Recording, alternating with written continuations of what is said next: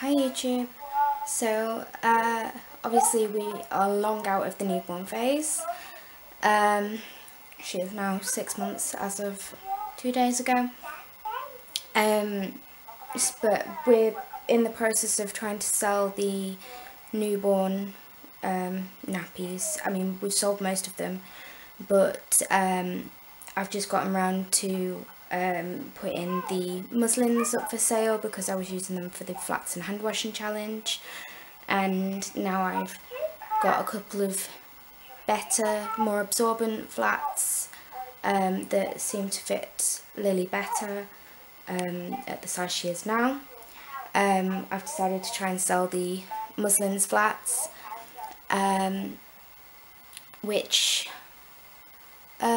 yeah, I just wanted to do a quick video on how we mainly cloth nappyed Lily when she was a newborn, which mostly involved muslins flats and a cover of some kind.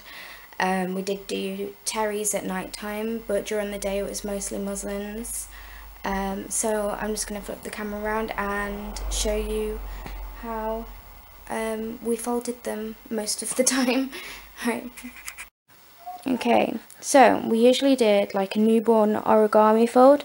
So you fold in the corners to make it a smaller square. Oh, got Lily on my chest in the carrier, holding the camera, and then yeah, you just get it to a smaller square, and then you do a normal origami fold,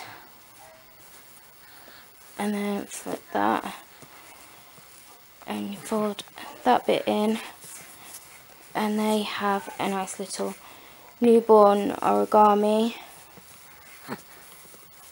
And then what did I do with the snappy?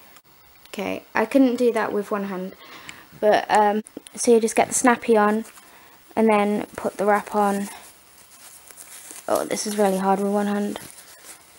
I need to get some sort of stand, but let me just fix that.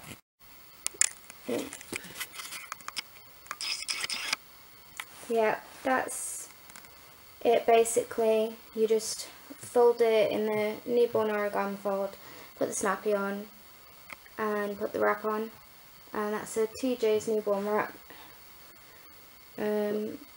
with a muslins flat nappy. That fold fit Lily until, well, she out-pee it before she outgrew it, so like 4 weeks she was starting to out-pee it.